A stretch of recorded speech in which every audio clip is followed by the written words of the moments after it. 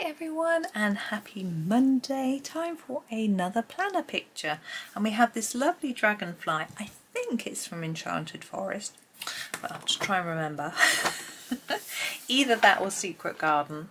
And today I'm going to try using my Castle Arts Watercolor Pencils. I want to have a go and wet them with my water pen and see whether the paper wrinkles up. I have just got to stand up, my voice will change volume, and grab some paper to put behind the page because we're going to be wetting it.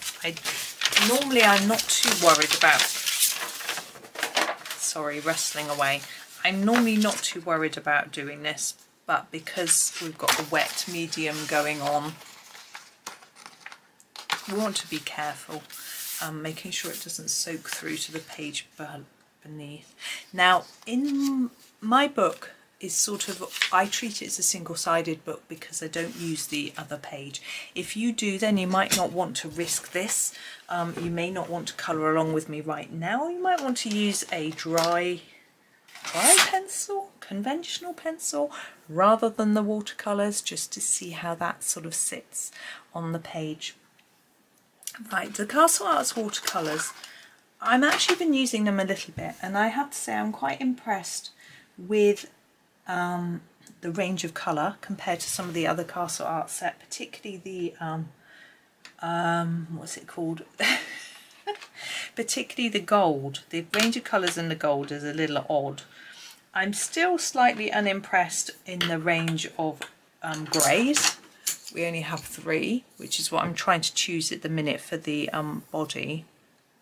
I could use black as well, actually, because you know, I'm used to, I guess with polychromos, I know I've got 120, but I'm used to having an awful lot more greys than just 3.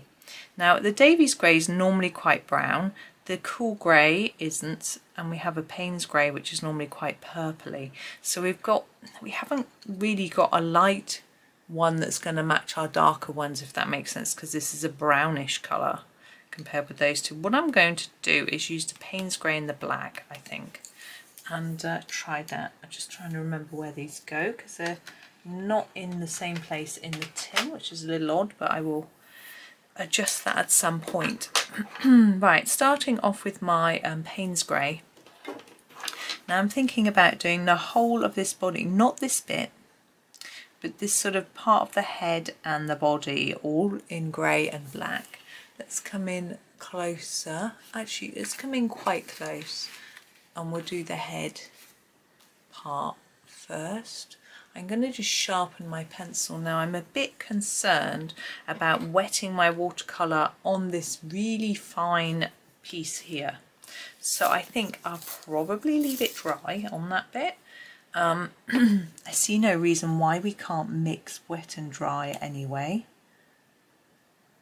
because if I wet that, it's just going to go out of the lines because it's such a fine bit. So I'm using, sorry, the Paynes grey, and I'm just going to go over the whole thing in the one sort of same amount of grey. I'm not going to try and make some bits darker and some lighter, just because it's fine. It's very fine work. It's going to be hard enough for me to try and even stay in the lines, let alone do any sort of shading. So I'm just going to go over it all in the same sort of even hand, really. Now this one is a relief, to be honest, this page. It's nice and easy, simple.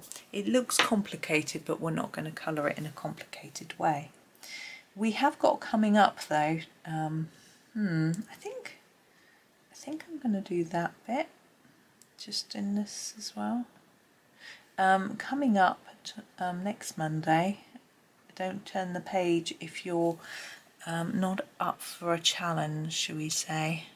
It's going to be a little more tricky, but I am thinking already. I'm going to try and make that a little bit darker here by just putting some more layers down. And the same on each of these, is a little bit darker towards the centre. And I'm going to do that bit in black, I think, and do the same on the other side. So just a few more layers of the pencil towards the centre. Yeah, so next week's is trickier, and I may do several videos. I will have a think once I start making and see how it just sort of goes really. There we go. Now the black I think I need to sharpen as well. I'm also quite impressed by the amount of browns. In this set we get 3 nice dark browns, the grey brown, and some reddy brown sepias and things like that. So I'm going to do this bit under here. I'm just checking you can actually see. You can, that's a bonus. Now when I wet this bit is so fine it will probably spread into the other bit, but we'll see. I'm just going to go with the flow, do what I think, treat them as normal pencils, and then wet them and see what happens. What I have found with these is they're a little bit more crumbly when I use them than what I'm used to with Castle Arts, but I think that's just probably due to the nature of them being a watercolour pencil. Now I'm thinking I might just do all of this in the same tone of grey to start with. Just a gentle amount, not, you know, I'm not pressing hard, just letting a gentle light covering, and then we'll see what happens in a little bit. So yeah, as I was saying, I'm quite impressed with these pencils. I have tried activating them with blending fluid, and that was I've tried a video where I said I didn't like the blending fluid because it didn't seem to be wet enough, but I think it would be favourable on thinner paper because it wouldn't curl the paper or make it crinkly. I have tried some watercolour pencils in a matchstick mouse book, which is Amazon paper, so it's sort of thin like copy paper, and the paper went quite crinkly. It was okay, it was a single-sided picture. I was very aware of the risk I was taking and I was fine with it, but had I used just blending fluid, maybe I wouldn't have got that. I'm going to try and add some shape to the body by building up the colour around the edges. Oh, I can hear my son suddenly talking. I think he's doing a live at the minute. Not when this video goes out. I think he'll be back at college. What date is it? Oh no, not quite. It's the 5th, isn't it? 5th of September. He goes back on the 7th. I think they get a few days. Well, the first few days are the first few days of college are for the first years, the new students, because college is only for 16, 17, 18, 19-year-olds really. The 16-year-olds get a couple of days when they first start on their own, so that they can sort of get used to everything a little bit before the next year start. I think it eases the staff in as well, lecturers as they call themselves. I still think of them as teachers. I don't think you start lecturing until you actually do teach at university. But anyway, it's neither here nor there, is it really? So yeah, they start back on that day and then they have to get straight back into it. But they've been doing a little bit of work most days. I didn't do any this morning. It's Monday today. But I took them out. I had to go out early. It's going to be a really hot, scorching hot week again. And we need to go to a shop, so we thought we'd go today while it was a little bit cooler. Unfortunately, one of the things I needed to do, the shop wasn't open until a little bit later, so I'm going to have to bear the heat and pop out another day, which I'm slightly dreading, but you know, it'll get done at some point. And I just don't like the heat. So you can see what I'm doing. I'm just trying to layer up a little bit on the edge. Now I know it's at this point you could try wetting it and seeing how it looks. I'm not going to do that. I think I'm going to leave all the wetting until the end. I'm going to use the Ivory black though to go around the very edge. There's a little line all the way around the edge. You'll be able to see on your copy if you can't see on mine. And I'm just going to do that in the black. And I realised that might just spread inwards when I wet it, but that's okay because I want it to look darker on the edge than in the middle anyway. So I'm just going to do that. It might just help to add the shape. Now I was using these at the weekend, and what I did was I used them, I put a layer of colour down. Actually I was using a download that I bought, and my husband gave me a bit of his watercolour paper, so I printed it on there. I was really surprised how it was smooth watercolour paper. There was very little tooth in it at all. It had a sort of slight horizontal stripe pattern in it. Anyway, I used it, I wetted it, and then I found there were little areas where I felt they needed a little bit more colour, or yeah, it just needed a little bit of something. So I went over some areas with the pencils and didn't re-wet it, and it worked really well. I was really pleased anyway with what I'd done, so that was good. You know, considering how I haven't been using them very much, but you can just do this with a normal. I'm going to put a little bit more under here. I want to emphasize that shadow there a bit more. You can just do this with a dry pencil. We don't need to worry about the wetting part. Or if you've got blending solution or something, you can blend your regular pencils with a blending solution to sort of smush is the word I'm looking for. Right, wings. Now we can do, I had an idea, but my favourite colour's getting short already. Look, this is the black, which I've sharpened once, and this is my favourite colour. Yeah, so you can see which is my favourite. Let me have a look. Let me have a think. Yeah, I know what we'll do. We'll use some blues and just try a little experiment. So we'll start with the Ultramarine light, which is a purpley blue. You can even see the red in the tip, and we're going to do that in the middle. Now this part here I haven't quite decided on yet. I think I've got an idea, but I'm not going to go there quite yet. So I'm going to do my darkest layer for my wing with this Ultramarine. It's actually, for me, that doesn't look very reddish. It looks quite greenish almost blue, but it'll actually work really well. And I'm going to sort of ignore Johanna's intricate patterns and keep it a little bit simpler. I think that's going to work best for the idea I've got in mind anyway. So you don't have to. You can do all this intricacy, or you can do it after with mark it out with a pen, or you know, whatever you wish. You know, you could use glitter pen and put little dots and dashes and follow around those, or a metallic gel pen or something. But what I do want to do is get a darker line under here where the two wings overlap like that. And then I'm just spreading my colour out. Now, my husband tells me that the way that I use watercolour pencils is not the way that people would normally use them. Now, I haven't watched any videos, tutorials. I've just played around myself on my own and just sort of developed a style that suits me and my colouring style, because I'm not a painter. So for me, it's about using it as if I was using a normal pencil, but just using the fact that they're watercolour pencils and the water just to get a nice even blend. And you know, that's it really. So that's how I'm using them, but obviously it might not be the way you would want to do it, but you know, everybody's different. It's just what I'm going to have a go at. Okay, that's fairly even. I want them to look reasonably even. It is a symmetrically drawn bug. I think I'm going to skip a colour. Rather than going for the primary blue, I think I'm going to go to the sky blue.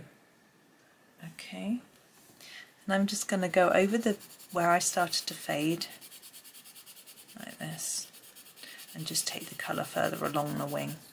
You don't need to worry too much about covering all of those white bits of paper, because once we wet it and smush it around, it will do that for us, which is the joy with using the watercolour pencils. But we obviously need to make sure there's enough on the paper to give us the coverage that we want.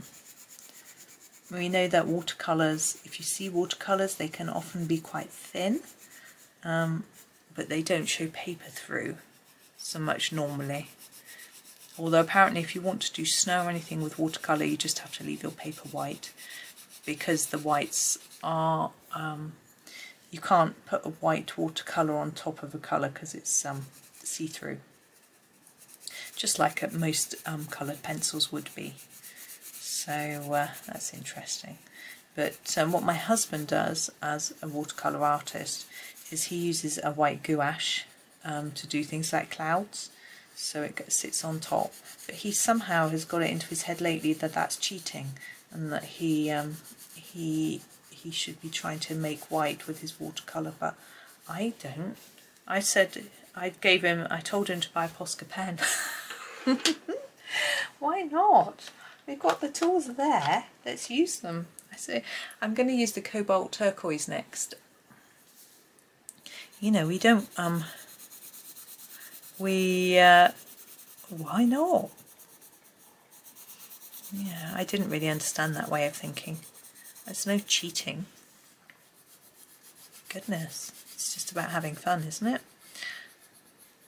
Anyway, he watches a lot of YouTube channels with really serious artists and art history programs and things like that, whereas I don't. I'm much more laid back. I do watch YouTube videos, but I don't worry about it. If someone does something differently to me, good on them. And so what? We can all do things differently.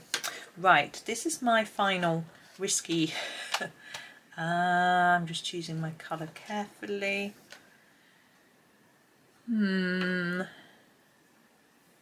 Yeah. I know. You're going, what, yeah? I think that this might work interestingly well, or it might just look like the weirdest thing in the world ever. But I rather like this sort of mix. Now you could use, what I was going to use was the jade green, which is like this teal colour, but as I said, it's getting a bit short, so I thought we'd try this. Let's try something a little bit different. Once it mixes up together with that blue, I don't think it's going to look that different to the teal. But what we're going to do to sort of make sure that it doesn't look really out of place, I'm just trying to find a way to put my arm to do that bit, is we're going to make this bit this colour too. I'll just show you in a minute.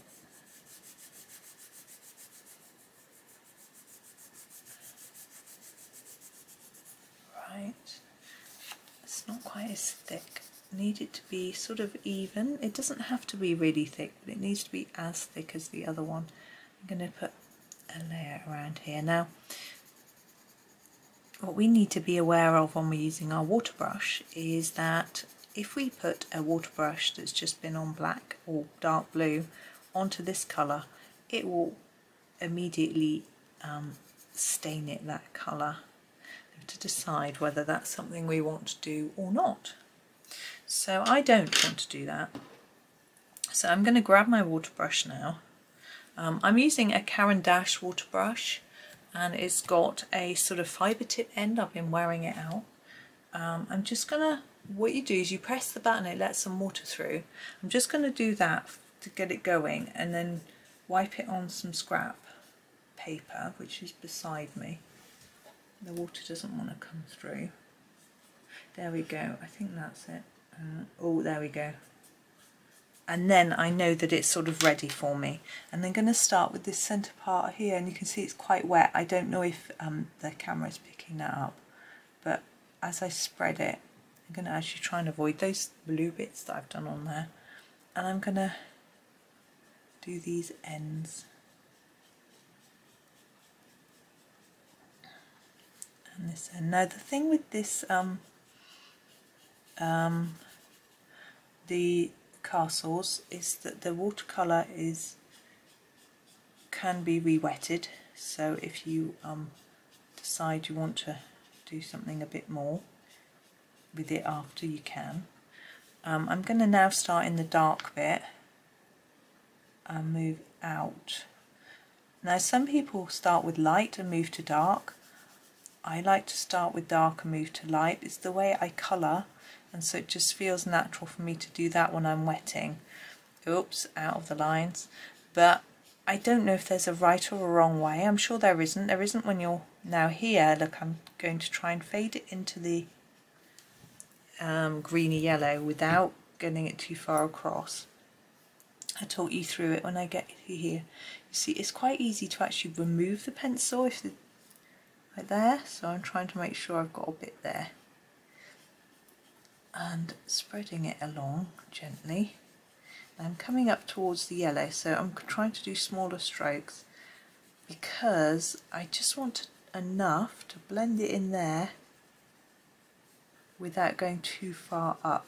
So with my stroke, rather than doing a long stroke like this, I'm doing a little stroke like this to just get a little bit of paint across so that it doesn't go too far into that light green yellowy colour. Now you can see my accuracy with this brush, it's not brilliant even though I picked quite a fine tip.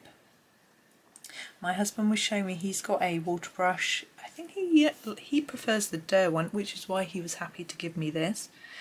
That's got a really fine brush tip on it, like a paintbrush. Most water brushes do look like paintbrushes, but I don't like paintbrushes, so I wanted one that looked like a blending pen, which is what this is like. But you can see it's gently smoothing that colour, ridding us of all the white paper and just making it look very nicely blended. Now I'm going to move on to the body. So my first move is to rub my brush end tip in my book. Now I know it looks black, that it just stains. That isn't on there, it's just staining on there. There's no, I've rubbed it on my rough paper. And I'm going to think about this because I try to make it darker nearer the centre and a bit less towards the edge. I'm not sure if I can do that here. Oh, and there's the black along the bottom. So I'm just gently going at it. I've gone out of the lines again. Right here, I can see why people might go from light to dark, because when you put your first blob of water down, it seems to actually erase some of the colour off. And I found that actually it does do that. When I was doing a picture yesterday, and I put my finger splodge in the paint and then put it down, so I had a big splodge of blue paint in the middle of something that was supposed to be yellow, red, I can't remember what I was doing, but anyway it did that. And so I quickly cleaned my brush off and then just picked up the paint onto the end of the brush, and it allowed me to do that, which was really brilliant. Didn't expect it to do that. Now you can see this page, I don't know if you can, is quite wet. If you look through the back you can see a few crumples and hasn't gone through, the wet hasn't gone right through. It's not, this paper isn't wet. I can't feel it wet underneath, but it is a little bit wet. But that is sort of to be expected. Now this planner paper is slightly thicker than sort of conventional notebook paper, so it is going to be more resilient than maybe I don't know, maybe an Amazon book or something like that. So it's worth bearing that in mind, maybe experimenting on some copy paper or something to see what you think. Now something I wanted to experiment with, which I can't on this, particularly not at the minute, was because it's pencil, I'm wondering whether it erases. So you see how I've gone out of the line here? I wonder whether I could erase that off. I know that when I activate what's it called, pastel with blending fluid I can. Should we try? Do you think it's dry? We're risking it a bit because we might end up just spreading it. No, that definitely won't erase, but there we go. It doesn't matter really. It's a bit messy there, but that's nothing to do with the paint, that's pencil. So there we go. But there is our Dragonfly. He's quite funky, I think. I rather like his colour. I think it works quite well. I think it's quite fun. And being able to blend with the water makes it look nice and smooth. I think my blending isn't brilliant. My painting isn't that good. But it just gives you a few ideas. As I say, you can just do this in pencil. Now my other idea... Oh, I hit the tripod. I'm sorry. I was just reaching around. Is I do like to put some sparkle onto wings and things. So I have my Gellyroll sparkly pen, and what I'd really like to do is to go around here and add some sparkle, and I'm hoping my paint is dry enough to do this effectively. And I'm just going around the edge. I'm not going to follow, you know, I said you could follow all the patterns and things, you can, but I'm just going to go around the edge of each main wing, so not those little bits there, just to add a little bit of sparkle. But as I said, you could go over the whole thing, you could go over all the little details, you know, it's completely up to you. This is slightly awkward because I can't risk putting my hand down in the wet paint, which seems to dry really quickly, but I don't want to risk touching it with my hand because it's me, it'll end up being a disaster. There we go. So now if I tip that to the light, which way is our light? I don't know if you can see that at all. Well, there's some sparkle. I don't know. Anyway, I'm going to leave him there and finish there. So as I say, it's fairly straightforward, fairly simple. If you didn't use a water brush, it would be even quicker, you know. But I thought it was quite fun to show you.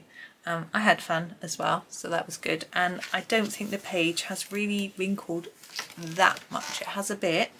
I think, you know, if you were colouring on the back, it might feel a bit ick, you know, but I think it would straighten. I don't think it would be too bad. I find if I use Posca pen, I don't like colouring on the back. The page feels really thick acrylic paint on the back. You can feel it. And I do worry it might chip off. Whereas this is just a little bit wrinkled. I think it might even flatten back out if you rested something on it. So there we go. That was a bit of fun. So there is this week's page. I hope that was okay and fun for you. A bit different. I don't think I've seen a dragonfly done in this colour. I don't think I've seen a dragonfly this colour. So... But there we go. Thank you so much for watching. I hope you have a really lovely Monday and enjoy the rest of your week. And happy colouring.